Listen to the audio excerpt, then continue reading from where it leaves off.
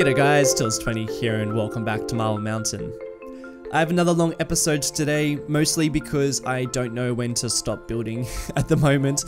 I've just been building like crazy, mostly because I am really enjoying working in Marble Mountain lately. The projects we've been doing have been super fun, and this is just another one where I've just really enjoyed building. Probably could have been 2 episodes, but I decided just to make it the one. So enjoy it. We will also do a live play at the end of the episode, around the 25-minute mark. So if you want a bit of a recap of everything we do, then that'll be at that time. So today's episode is all about Marble Mountain Zoo. We are finally placing down this asset, or this collection, this pack, however you like to call it. I actually haven't really used the zoo at all in this game. Actually, the only time I've used the zoo component of the game was when I did the build competition, the global build off, and that was like a year and a half ago. So that's the last time I used it, and I didn't really use it properly. So it was actually really fun getting into this and exploring all the different assets and different parts of the whole zoo collection, which is actually pretty huge, the amount of stuff you can do and how detailed you can get with the type of zoos you create. So I do create a fairly detailed looking zoo, and I guess like the main things that I wanted to cover with this zoo was I wanted it to feel really quite realistic, and I also wanted it to function like a zoo. So I wanted to get a crowd, I wanted to get a bit of a profit happening. That doesn't really happen, unfortunately. And I'll talk about that, I'll talk more about that in the live play, but basically, I really struggle to get people to actually come to the zoo and make a profit. Though the design aspect of the zoo I think is on point. I really like how everything turns out, and I like what I end up building. Just need to get some people coming in. So we'll have to work on that a little bit later on down the track. So apart from people actually coming in to visit the zoo itself turns out fairly realistic, and I was basing it off San Diego Zoo in California, but mostly just in the beginning because I was planning on this zoo to be on a pretty steep gradient, though I end up making it somewhat flattish, which was a much easier way of tackling the project. Mostly because the types of habitat you get and the enclosures, they require a fairly flat type of land. You can get away with some things by placing down a lot of trees, which is a general tactic when it comes to building some this sort of stuff. But yeah, I had to sort of level out the land just a bit because I was finding it really tricky. What I started off with is the main parking lot for the zoo, and I wanted there to be a fair amount of parking because, like I said, this is going to be the main zoo of Marble Mountain, so we're going to get a lot of people. Theoretically, we'll get a lot of people to come to the zoo. And I also wanted to include some sort of drop-off zone or some sort of bus parking zone. So I ended up creating that by using the avenue and just connecting it up to just 2 main streets, or just 2 streets. And that was a really simple way of doing that. It's probably could use a bit more work, but decided just to leave it the way it is. I thought it was still quite nice, just the way it looked, and just to align it up and just to make it look a little bit more seamless, I decided to paint down or just put down a couple of decals just so the lines match up a little bit easier. I also used some bus and taxi decals too, just so that you can sort of see where the buses and the taxis would go to, you know, that'd be more of like a dedicated area for drop-offs. We end up placing down a bus line. This is like the first bus line we actually use in Marble Mountain, so yeah, that was kind of cool. It goes from the downtown to the zoo. It was just one of my ways of trying to get people to actually come to the zoo in the first place. It sort of works, it sort of doesn't. I'll talk more about that later on. So you can tell that I'm not using the standard entrance for the zoo, mostly because that doesn't feel very, I don't know, it just doesn't feel very authentic. It doesn't feel too much like a normal zoo entrance. So I decided to use I'm pretty sure it's the amphibian habitat, and it's like this really old building. I thought that felt more like a zoo than the actual, the zoo entrance itself, and I ended up using the zoo entrance as the drive-through entrance, like the main gates as you come into the parking lot. That way people are still entering into the zoo, and when it comes to walking inside the zoo, then they actually use the amphibian entrance, which I think looks far better. The cool thing is that people actually go through that entrance, so it's not just like, you know, they get there and they can't move. It is an actual physical entrance they can actually walk in, which works out quite well. Something that I'm also doing is just to cover up a couple of the kind of less nice looking pieces that come with these vanilla assets. I decided to just drag some of the concrete networks, and by doing that you can create pretty decent looking planters and a bit more custom, which is also nice rather than just being like rectangular ones. Or you saw me use the flower beds, but they just didn't really match very well because I think they're, you know, you can tell that I've just sort of popped them down and haven't put too much thought process into it. Whereas when you use the networks and create more custom, unique looking ones, I just think it adds a lot more. So I ended up using that technique, which I've used a couple of times, but I think these ones probably turn out the best. And then you can also use these clusters of bush. I think they're ground covers, or I can never remember the name of them, but they were introduced within the Park Life DLC, and they work really nicely just to cover up some different aspects of, you know, ugliness, I guess. And I decided to raise them up a bit so that they sort of poke over the edge of the garden beds, which you quite often see with these sort of garden beds. And they work so well, particularly because you can get some really small ones. And it just like the only limitation, I guess, by doing that is that you don't have as much control, because those clusters they sort of come in a couple of different sizes, and if you make anything too small, then they would be too big to actually fit inside. So you have to make it somewhat largish, and that way when you raise them up, most of those corners get covered up, which works quite well. To the side of the entrance, I also decided to place down a couple of little shops. I thought that might be a good spot for maybe some bathrooms and some places to eat, or like a little cafe or like a souvenir shop. There's generally some sort of shopping facility out the front of the entrance, so I thought that would be a good spot. That's always my technique when it comes to building theme parks or zoos or whatever. I was actually using a lot of ideas that or at least the same sort of techniques that I would use if I was playing Planet Zoo or Parkitect, which I have also been really enjoying lately. So it was actually kind of fun using the same sort of skills in this game, which was kind of strange. It's like a really weird crossover, because usually you don't get that sort of crossover. Because yeah, I'm like equally obsessed with theme parks as I am with cities. Hence the reason why I am also playing Parkitect and Planet Zoo. I have thought about getting into Planet Coaster, especially now that I am playing Planet Zoo, but it's a little bit too intimidating at this stage. Plus, I don't think I'd have the time for it. Otherwise, I'd be all over that game. I still probably watch a lot of people play it, so that's sort of quenching my thirst for that game. But yeah, if I had more time, I'd definitely be playing that.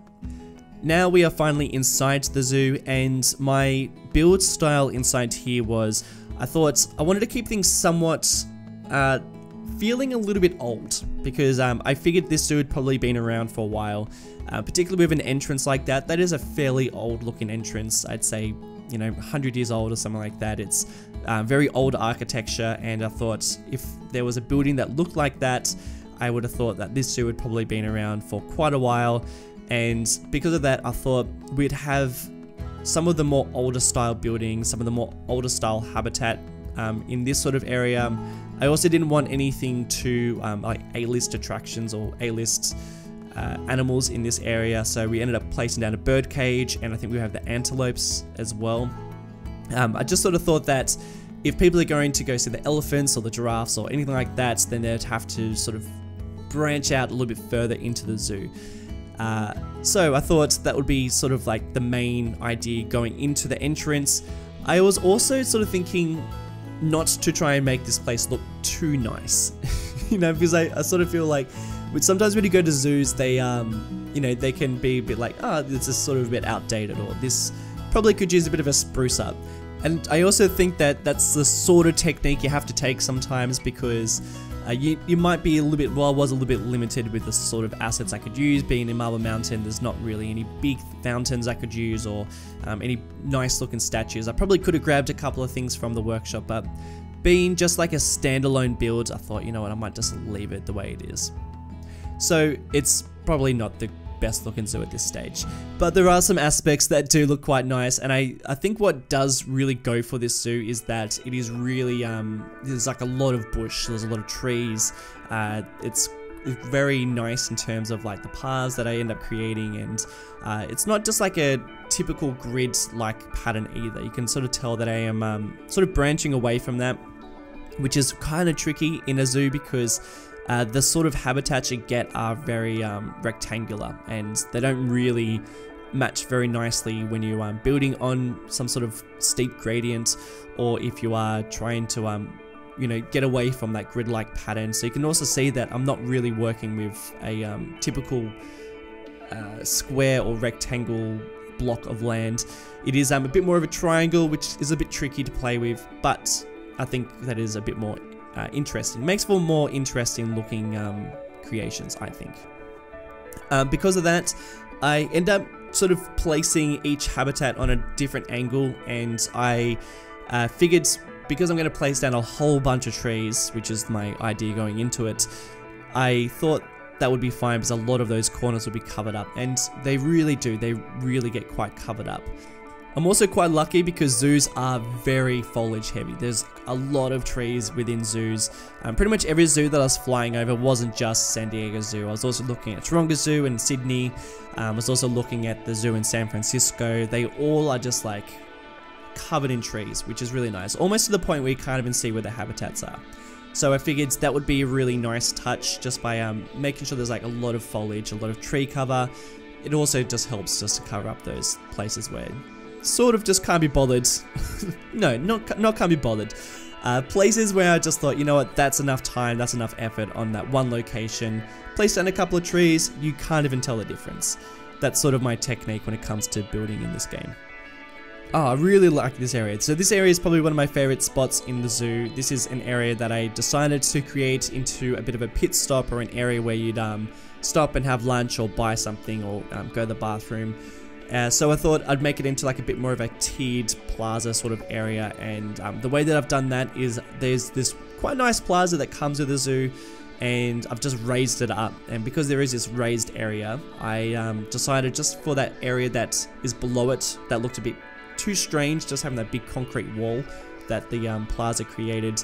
I ended up just splicing in a couple of different buildings. So you saw that I think there's a bathroom and a cafe in there, but it looks more like a bathroom block, even though there's some tables there too. But I just thought that that worked quite nicely, just to create a little bit of difference. And also, placing down buildings like that, they make the land a lot flatter, so you can actually create some really sharp looking angles just by splicing in a couple of buildings, or even using those plazas. They work quite well. The path system in this zoo, so what I wanted, I wanted it, like I said, I wanted it to be very realistic, and I thought there would be like all these pathways, like quite wide pathways for guests, but there'd also be back lots for the staff as well.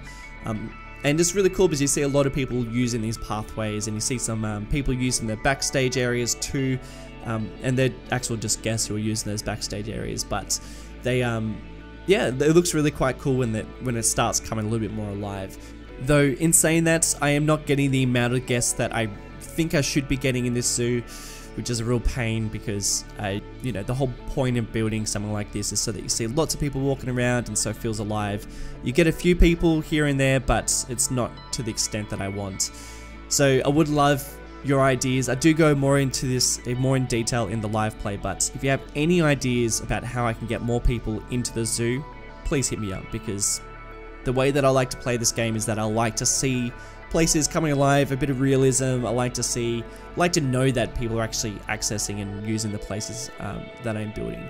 You can actually see some monkeys and some animals every now and again just wandering back to the habitats that I've just dragged away from the original locations. There's a lot of dragging, a lot of replacing, a lot of figuring out where things are going because, yeah, it didn't really come together. It wasn't as smooth as just placing things down because there's a lot of trial and error when it comes to placing down the types of habitats. And also because the land itself is not flat, I was using a lot of the habitats to sort of manage the landscape a bit more so that they, you know, terraformed the land for me, which was, you know, a bit tricky to work with sometimes when it's, you know, you're trying to also squeeze different habitats in particular locations too. So, like, the whole project itself was quite tricky to work with, but I am still quite happy with how it all turned out. It wasn't exactly what I wanted to place in this area, to be honest. Well, to be honest, I didn't know what I was going to place here. I thought it was just going to be more farmlands. But the other week, I noticed that people were talking about some sort of crossover between Carpa Zoo, which is my Planet Zoo series, and Marble Mountain, and that maybe the animals from Carpa Zoo and Marble Mountain Zoo were being transferred between the two, or there's some sort of connection there. So I figured that would be a really nice crossover, and a zoo is something that I did want to work with in Marble Mountain. I thought that we definitely needed something like this, and this location is probably the best location for it. I actually can't imagine this zoo being anywhere else, mainly because I don't think it'd fit anywhere else in terms of like the type of areas that we're going to be building in the future.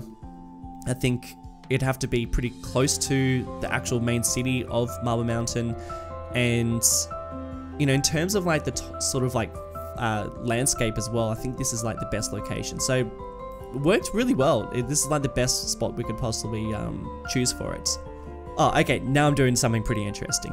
So because the habitats are all rectangular, I really struggled with these gaps that I was getting, and I thought I could like place down a bunch of trees and that would, you know, hide a lot of the imperfections. But I also thought that some of these locations would be quite nice to have some sort of more custom habitats. So what I'm doing is I'm creating custom habitats for like imaginary animals, because there's no animals in these areas. So by dragging out these paths, they kind of create these really nice raised viewing platforms. And then I think what really makes these habitats and what really makes them convincing is by placing down these rocks. Because quite a lot of habitats do have these rocks for, you know, for animals to hide and for, you know, placing like enrichment areas. That's a term that I discovered from playing Planet Zoo. But yeah, I just thought that that was a nice little touch to the zoo. Just create a bit more of a difference, a little bit more uniqueness to. It also meant that I could place down more habitats because we were actually kind of lacking in habitats. And oh man, I love it. I think it's such an easy technique, and obviously there's no animals in there, but not every habitat has to have an animal. You know, quite often zoos, like habitats will be transitional, or some animals might be within their shelters. So I thought it was fine that you couldn't actually see them. Plus, maybe the types of animals within these habitats are really small. You know, like maybe they're, I don't know, like a koala or something, and they're just hiding inside a tree or something like that.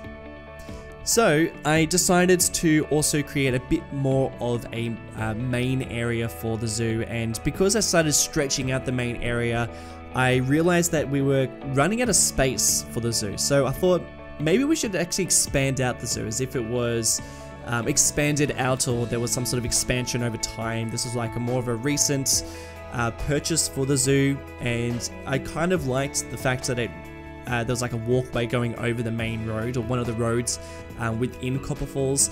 So that was like a nice little touch, and there's a couple of habitats that sit over there that we'll detail in a little bit. But for the time being, what I'm doing is just working on this other plaza. So I think that this is where most people will be hanging out. This would be where some restaurants would be. You'll see that I placed down a plaza too, and I've also put down a like a little playground. Quite a lot of zoos have playgrounds, and yeah, I just think that worked out really nicely. I don't think that's actually part of the zoo collection, but the really nice thing is that you can actually just place down any types of parks within any sort of parkland, and people will still use it. I also thought that this would be a great location for some sort of really nice looking restaurant, something that was like the main restaurant for the zoo. And I've recently just started using the buildings that came with the I think it might be the university pack that King Leto created for Paradox Interactive. They're just like amazing buildings. They're really quite fantastic, and this is like a really nice one. It's very generic as well, so I'm pretty sure it is a cafe or like a restaurant as part of the DLC. Sorry, as part of the DLC. Yeah, it just works really well. So I just dragged it away from the road and just placed down a couple of extra tables too, because like I said, I wanted it to be a fairly central cafe or restaurant so that a lot of people can access it. And you can probably also see there's quite a hefty amount of backstage area. Again, I wanted this to be really quite realistic, so there is a lot of backstage areas for the zoo. I would think that this particular spot might be some sort of animal hospital or you know, some sort of clinic, and you can also see a warehouse as well. On the other side is probably more administration buildings, and I tried to keep them all really close to the main entrance because that's where the main road is to getting into the zoo. So I thought that was like a really nice, easy touch. And I also really enjoy creating backstage areas. I always really love the difference between what guests can see or what guests are meant to see, and then all the backstage areas where only the people who are creating that experience or looking after the animals, or you know, who are part of the workforce within the zoo or theme park. I just really love that aspect of zoos and theme parks. I guess they're like pretty much the only places that would have backstage areas like that.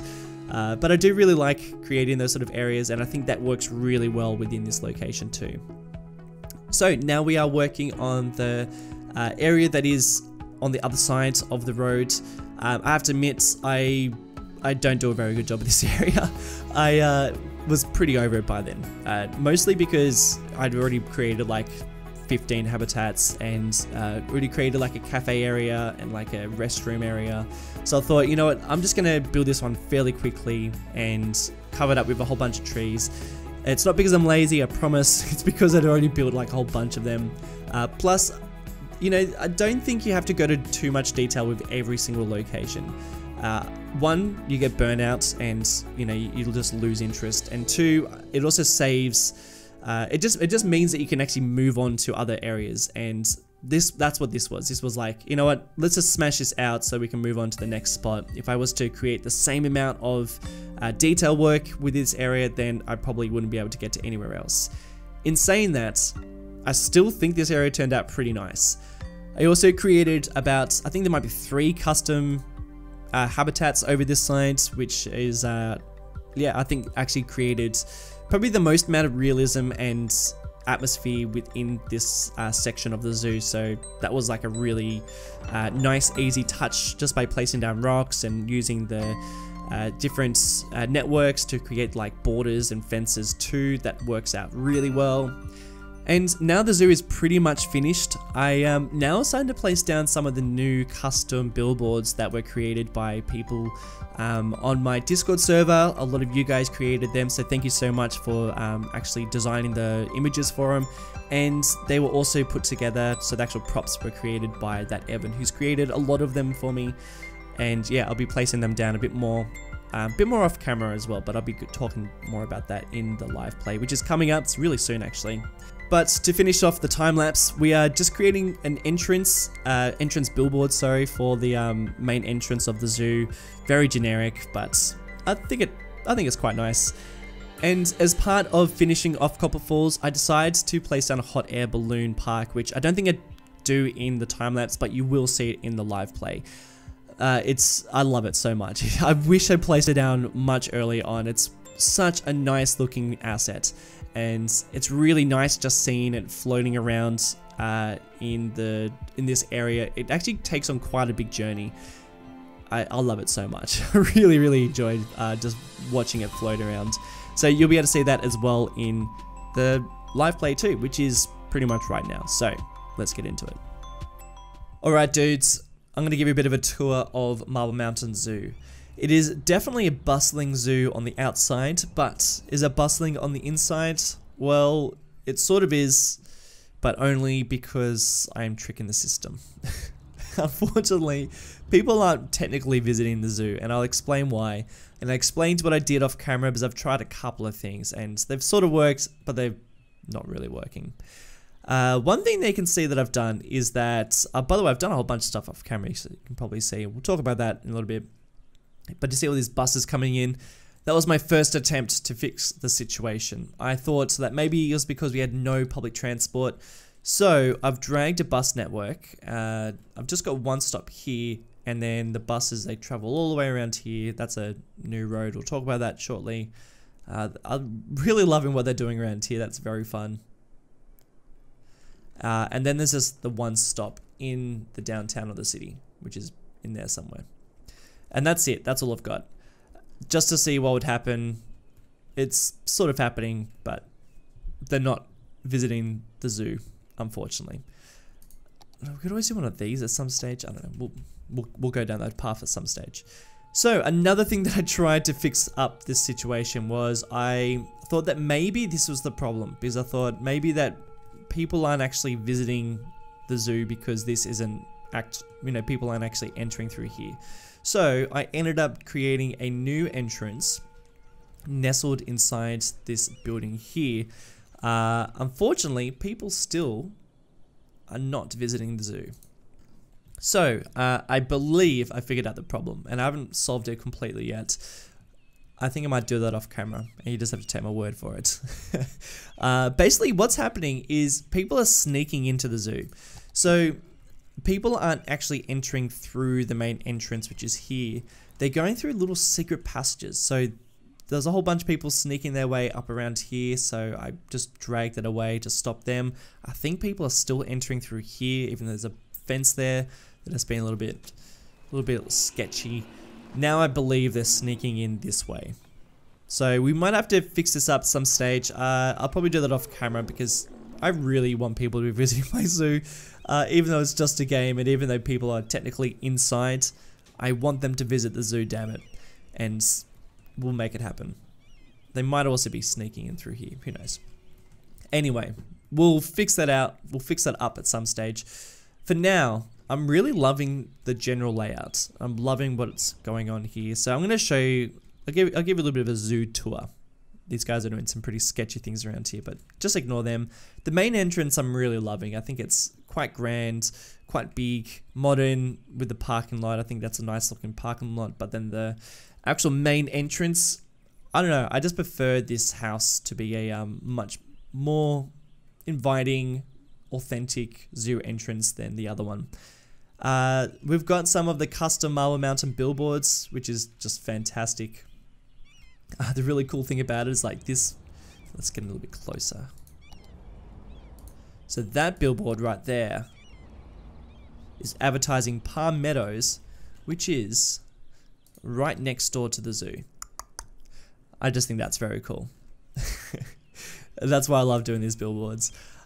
So we have the main entrance here. This is like the general area where you'd buy some things on the way in or the way out. We then have just some like maintenance areas. I would think that this is for staffing. These are sort of like more, I guess, office blocks. And then I think on the other side, this is probably like zoo, quarantine areas and medical facilities, that sort of stuff. I've also popped in a warehouse because I think they just add a lot in terms of the detail. A lot of backstage stuff around here, so keeping a lot of the backstage around the main entrance, whereas it doesn't really exist anywhere else in the zoo. So you enter in. I actually kind of like what's going on in here now. I think that works. We now have here the entrance, well, so that, yeah, it's still the entrance, I guess, where you, I would imagine most people will be hanging out. You know, as you can see, it's bustling at the moment. Yep, everyone's having a fantastic time. Damn it. Oh, we'll fix it up. We have a couple of different, we've actually got two of the same shops here, but whatever. We also have this cafe, which is spliced into this guy here, which is fine because I think because they're the same theme, they work quite nicely. And we've got the main drag, I guess, in like two areas. I guess most people are probably walking down here to follow a bit of a loop, and then I think that the main drag, the main area of the zoo is probably here. We got the elephants, we got this birdhouse here too, so I think that the elephants in this area, even though there's nothing in here, think that like this is sort of like the main attractions, and I wanted to keep them somewhat in the heart of the zoo. And you know, if you can imagine how the zoo sort of expanded over time, it probably started off fairly small like that. So just flying around, I really love the general layout of it. I think it turned out really nice. I particularly like the use of paths, just you know, having some backstage, mainly only for staff, and I guess maybe some like special tours and stuff. But you know, I would imagine that this would be all off limits to people who are you know, from the general public. It's good because nobody's here anyway. These rocks, I always forget about rocks, but they add a lot. Little viewing platform up here. I really love this little spot down here. So I think that this is probably one of my favorite spots of the zoo, and I probably put the most amount of time in here, but I just think that it's just very obscure shapes. It's not very traditional, and that's what I like about it. I also try to do like a staircase down this way, and then a sloped area around here just for accessibility. Again, staircase, slope, and then yeah, again, backstage, stuff sitting backstage. These guys are, I loved these guys when I first saw them, but now they're just annoying me, mainly because they're the only people around. You know, nobody else is here. So annoying. Something else that I've done that I probably explained in the time lapse, these custom, more, you know, tailored, unique sort of enclosures. Nothing's in here, but you know, whatever, that's fine. Maybe it's tiny or hiding underneath the rocks. I've kept it pretty generic, so pretty much anything could be in this sort of enclosure. Oh, man, I tell you what were they thinking when they put 15 lines into one area?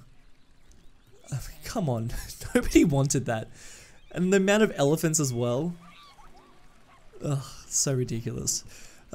Whatever. I think the animations are quite cool. Like, I do think they've done a good job with these sort of animations and what's going on, but the amount of elephants, really, it's a bit crazy.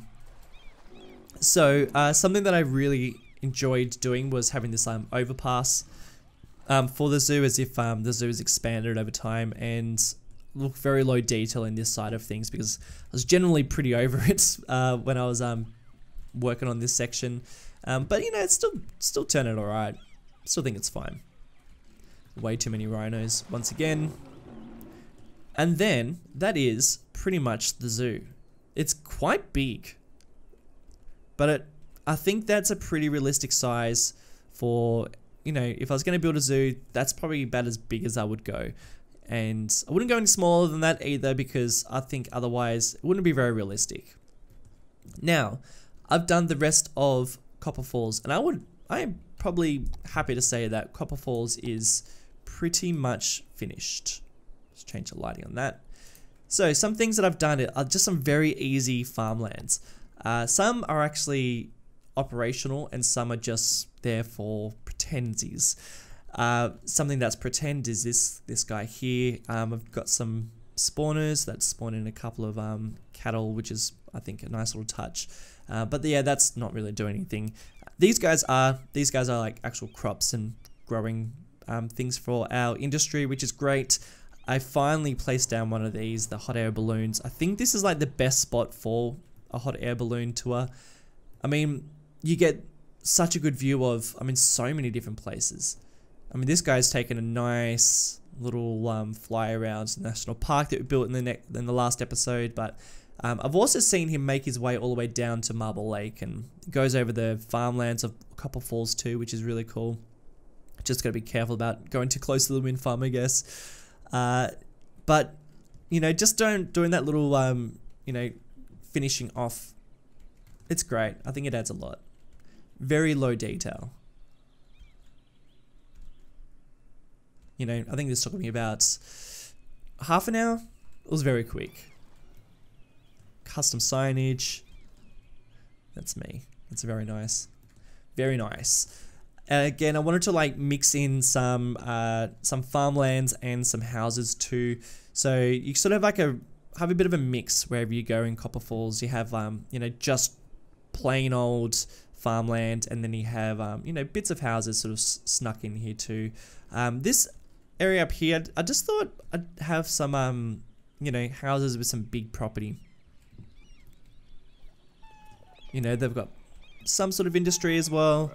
This guy just has nothing. So, I don't know. I just like that. And just placing down little bits of industry here and there. Not really going to too much effort, just placing things down just to see how they look. You know, this is pretty, hello. That's pretty, you know, how's it going? But I think it works. I think it looks kind of cool. And then that is pretty much it for Copper Falls. It's pretty much done. Oh, sorry, one more thing. I forgot to show you the billboards. Again, we got me. This one's fantastic. So I'm going to be placing these down as we go along in Marble Mountain. And I just noticed that. Man, that is so cool. I didn't even notice that before. Oh man, that Evan did such a great job, and so did everyone who got involved in the billboard competition, or the billboard challenge, or however you like to call it. Thank you guys for all your submissions. It was really fantastic, and I look forward to plopping them down later on in Marble Mountain. But guys, that is it for today's episode. Thank you so much for watching. If you've enjoyed it, then don't forget to leave some feedback, or just by rating up the video would help me out a bunch. I think we might ride in one of the balloons. Yeah, this is great. Alright guys, thank you so much for watching. I'll see you in the next one. See you later.